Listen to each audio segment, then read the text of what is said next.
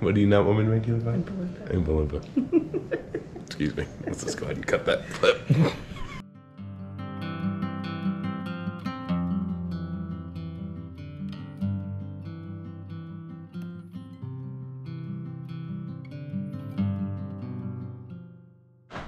All right, it is that time of year again. The water bath canner is out, the jars are getting out, and Jen is shredding up some zucchini. All right, it is officially canning season. We're late in the game for a couple reasons. One, my commercial garden got ate up by a bunch of stuff, which we're going to talk about eventually. So we didn't have the massive amounts that we thought we would.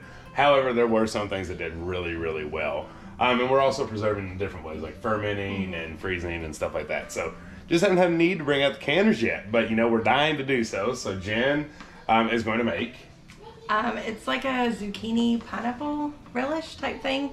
So I have a friend here who did this with her zucchini, and she said it turned out wonderful. So I asked her for the recipe, and it actually ended up being a recipe from that 1870s Homestead. And Which Rachel, are also our friends. which she's one of my great friends. I don't know how I missed that video, but I did. So that's what we're gonna do, and it's basically a substitute for pineapple. So anything you would put pineapple into, and the zucchini makes it stretch a whole lot further, and it gives you a way to use all that zucchini, because we all know that we're all tired of it by this point. Right, and we've made all the zucchini bread we possibly can, and freezing shredded zucchini is also an option. However, when you also preserve meat, you normally don't have much freezer space. No. So veggies are canned, and so I'm excited about this. I'm excited to taste it. I am too. So it's not going to be necessarily a how-to video, but I will link her video below so that you can watch her specific process, and you'll just be along the way with us. Yeah, and we'll give you some basics tips along the way of canning, but just know that we're not USDA. Just always like to note that out there. There might be some rebelness that might happen that you might not agree with, but always follow your canning ball book if you have any questions. So if you've never met the choppa. The choppa is popular with Jen and I when it comes to canning time. It's basically the only time we use it. It really is the only time we use it. But it's cool. It's just got a little blade down here. You pop it in there and you chop it all up. I got it for actually my mom gave it to me, but she got it for 50 cents at the Goodwill. And it's the best little machine ever. It's absolutely amazing. And it doesn't take up space, unlike some of these big choppa machines and stuff that you see out there. And as you can tell, we think it's funny. We nicknamed it the choppa. Yeah.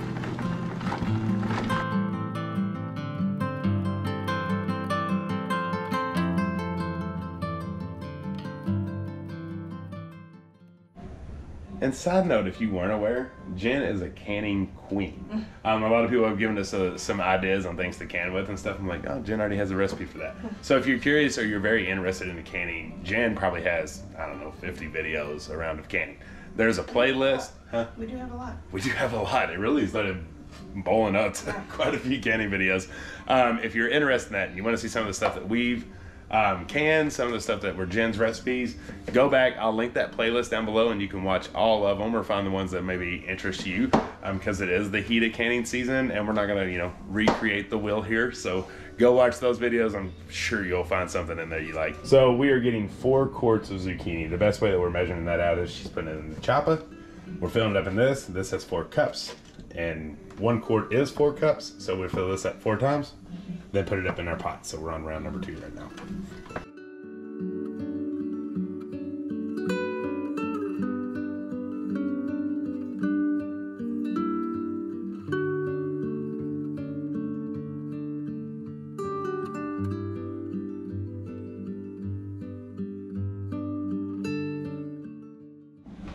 Okay, so that was 46 ounces of pineapple juice. It was 1.5 cups of lemon juice, and now 3 cups of sugar. That's our last ingredient.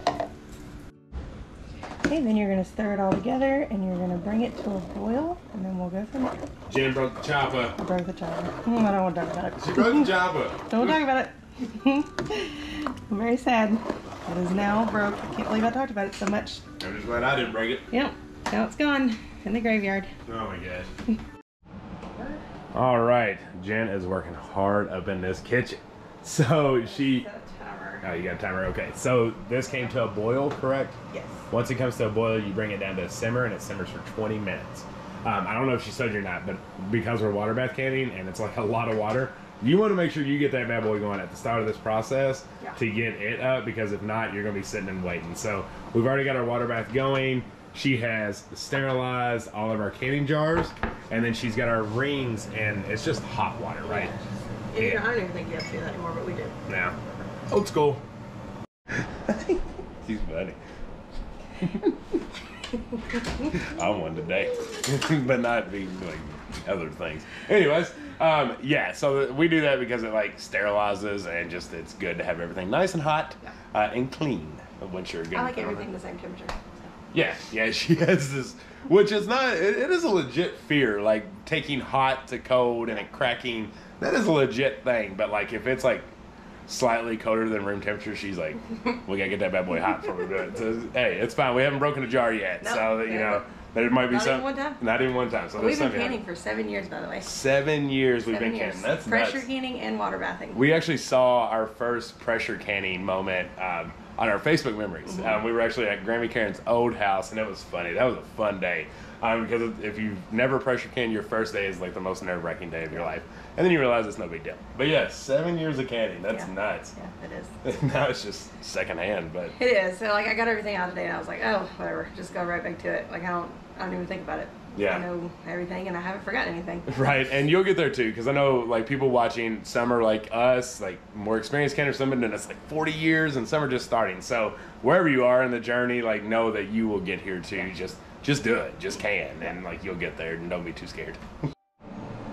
Okay, so I wasn't able to film the filling up the jars, but it's easy. You just fill them up and you leave a 1/2 inch headspace. I got 4 full of the relish, pineapple, zucchini, whatever you want to call it, and then the rest are juice, so that's fine. The juice doesn't go to waste, so that's pretty cool. Rachel had done the same thing, and I really like that idea.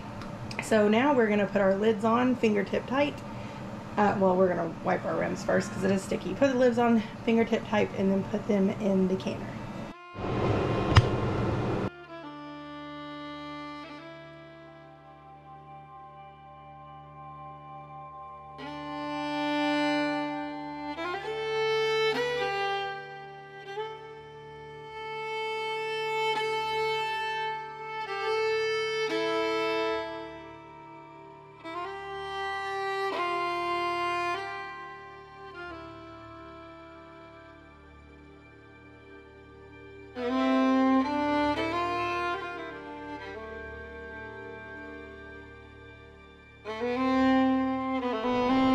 After that, put your lid back on, make sure that that water comes back to a rolling boil, and then water bath them for 20 minutes, and that's it. Then you take them out. It's super simple.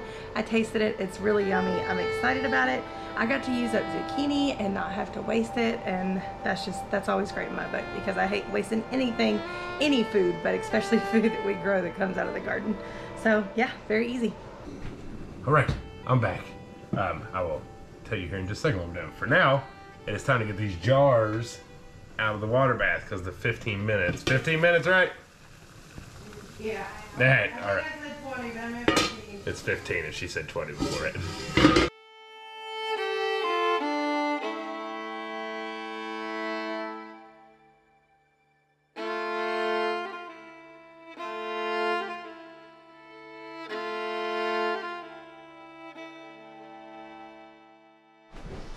All right, they look amazing.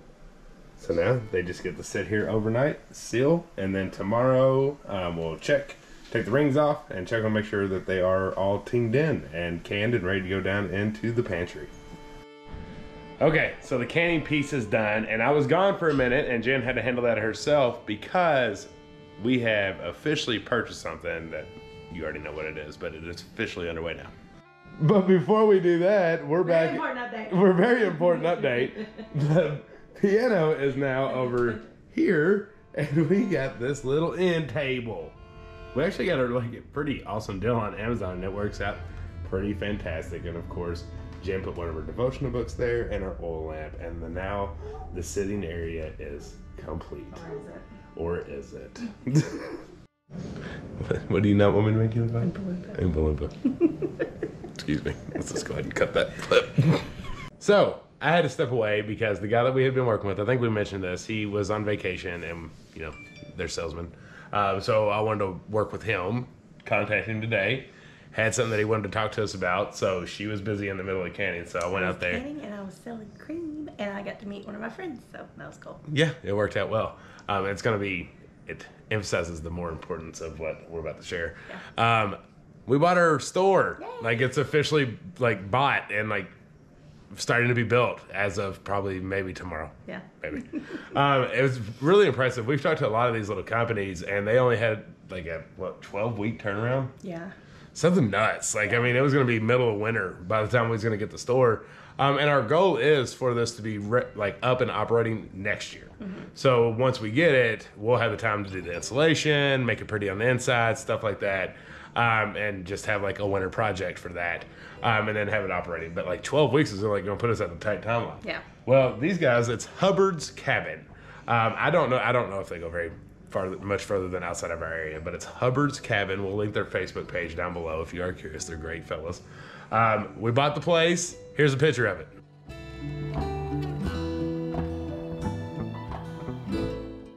So that's the colors and the size and where the door and the windows are going to be. That was a totally different website, but it was one that does like those kind of cabins, and it allowed you to build it yourself. So that was cool. So that is the color. It's going to be like a wood stained color, black tin. Now don't get at me about the heat in that black tin. Remember, we were pole barn livers, so we know all about this. Well aware. But we did choose black, one, because it's pretty and we think it's going to match well. But this thing's going to be in like 100% shade all the time.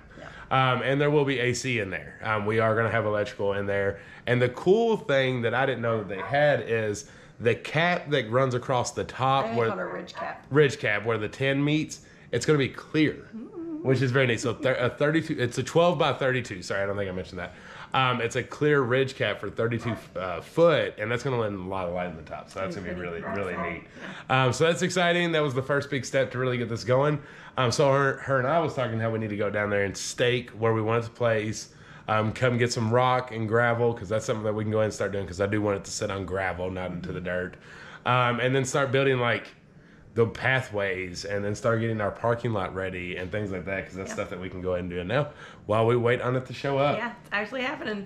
It's really cool, because it's something we dreamed about doing like 2 years, 3 years ago, and it didn't happen. And now it is, so very exciting. It's incredibly exciting. So just when you didn't think we had enough going on, now we got to build a store. Thankfully, the hard part will be done. The cottage. And finish the cottage. Yep, which is underway. We'll promise we'll get y'all back over, because we've done a lot of work, like a lot.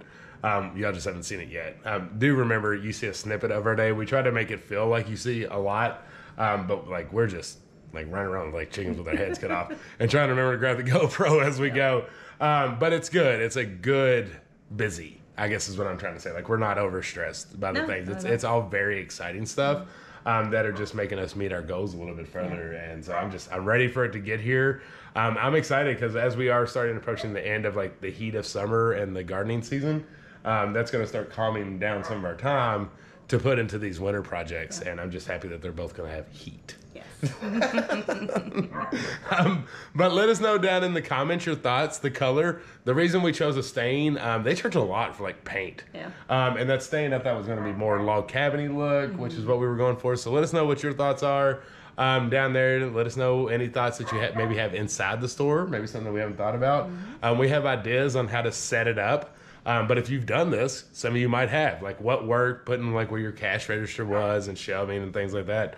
We love to hear ideas and thoughts. Yeah, we also chose stain because they said that we could choose any paint color in the world that we wanted to. On Sherman-Williams. We never would have gotten that done. Never. So, he looked at me. He looked at me, and she wasn't with me, and I was like, "Listen, I'm not even talking about my wife. Like, I wouldn't be able to make that decision either." And then if you put both of us together on a website of all the paint colors, never gonna happen.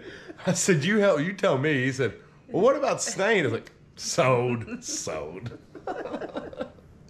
All right, y'all. Well, I hope you try that candy recipe. I mean, that's a really cool like substitute for pineapple and pineapple chunks and juice. It's really neat. Thank you, Rachel from that 1870s Homestead. Make sure to go check out her actual video of that. Way better than mine.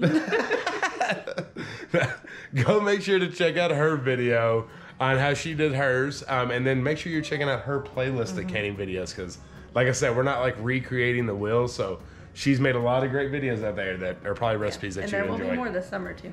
Yes, absolutely. Some interesting ones. We're trying to think outside the box, I think. Yep. Yep.